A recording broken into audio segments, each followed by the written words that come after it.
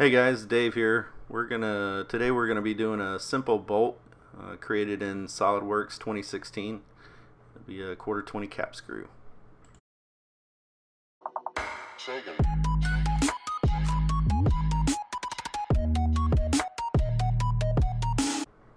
Alright, let's get started by creating a new part, and we're gonna create a sketch. This time we're gonna do it on the front plane. And we're going to create some circle geometry. We're going to dimension that to 1/4 inch. That'll base our main shaft diameter for the 1/4 20 bolt. And next, instead of extruding, we're going to start off by creating the curve geometry, curve path. And by doing that, we're going to select curves, helix, spiral. You got a bunch of different options here, pitch and revolution, constant pitch, variable pitch, lots of different ways to create lots of different spirals and helixes, different dimensions and different ratios of that. So we're going to start out with a 1 inch long, but instead we're going to do a height and pitch, fixed height and pitch. So we're going to do 1 inch. And like I said, you could create different pitch patterns for it, but for a 1/4 20 bolt, we're going to have 1 inch long, and we're going to have 0.05 pitch. Okay, and now the last thing I'm going to do is change the start angle to 90 degrees, and so that'll make the start of the curve on the right plane, and we'll use that for later on setting up some other geometry. I guess I need to turn on my curved visibility so I can see what I'm doing. And next we'll go to the front plane, and here we go, front plane, start a new sketch to create the shaft diameter of the bolt. So we'll make another circle and dimension it to 1/4 inch as well. And this is just a simple bolt, not following any real dimensions of actual standard hardware, but just 1/4 inch bolt, 1/4 inch shaft. So we'll extrude that to 1 inch, and so then I'm going to set up just a nice chamfer on the front leading edge of the bolt, just to give it some visible lead in for the threads. That looks good. Okay, now that the chamfer's done, we'll go to cutting the threads in. And when I like to model as in if we were doing it in real life on a lathe. And so what we'll do is we'll set up some geometry.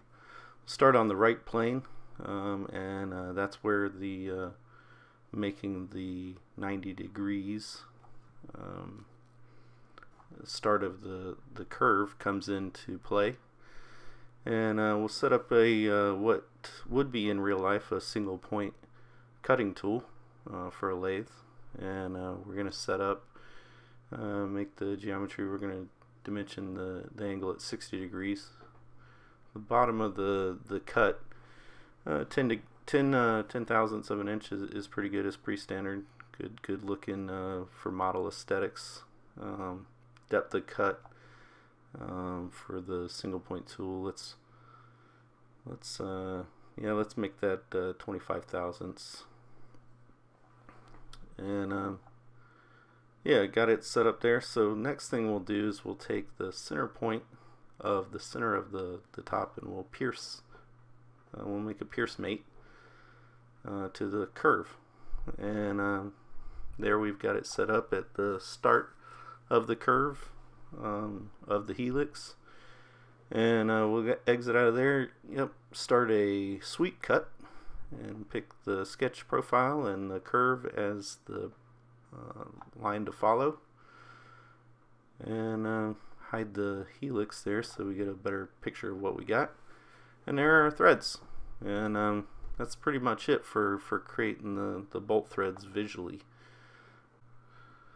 Alright, next thing we want to do is create the head for the bolt. We're doing a cap screw here, so let's start a sketch on the end of the extrude and grab the hex tool and pull that out, drop in some geometry, and then we'll just throw a dimension on here,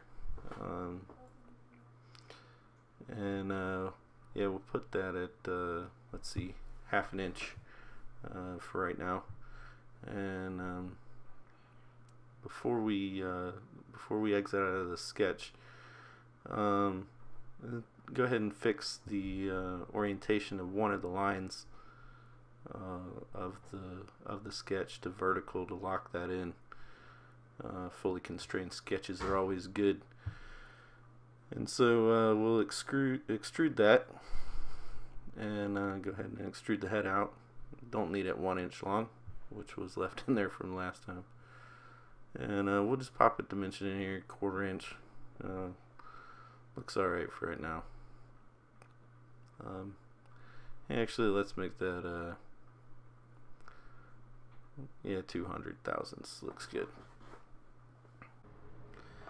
Alright, looking at my sheet here at my callouts, head's looking a little big, so let's check the spec sheet, and actually that should be a 9/16, and change that, refresh. Yeah, it's looking a little better, and yeah, it's probably a little too thick there. Sheet, let's see, yeah, 188. So yeah, so that looks much better. So now we have the head there, but I like to make it a little more realistic. So I'm actually going to put some chamfers around the head of the flats there, and so we're going to start a sketch on the right plane, and we'll make a center line. And you can do this any way you want, but this is how I prefer to do it. Like I said, in a real life application where we would actually turn the chamfer. So I'm gonna get the corner and make two little right angle chamfer cuts, and I'm gonna make the endpoints horizontal and the line segments equal, and then I'm gonna throw a little dimension in there, and see, let's make this